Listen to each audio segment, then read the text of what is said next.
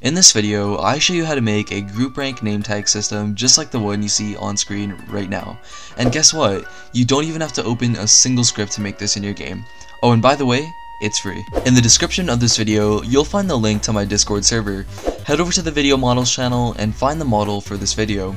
Get the model and open up Roblox Studio.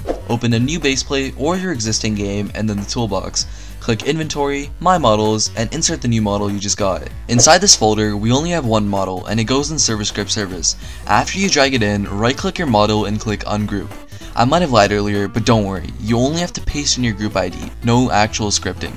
From here, open up the script and replace these zeros with your group ID. If you don't already have your group ID, go to your group and look at the URL bar. These numbers are your group ID. Copy just the numbers, nothing else, and paste them into the script, replacing the zeros. Once you're done that, hop into the game by pressing the play button and look above your head. Your username, display name, and group rank will be displayed here. Anyways guys, if this video did help you out, please be sure to let me know by leaving a like and subscribing. And by the way, YouTube thinks you'll enjoy the video on screen right now, so why don't you go ahead and check it out. If you don't like it, you can always click off, but you'll never know without trying. Other than that, I'll see you guys in the next one. Peace.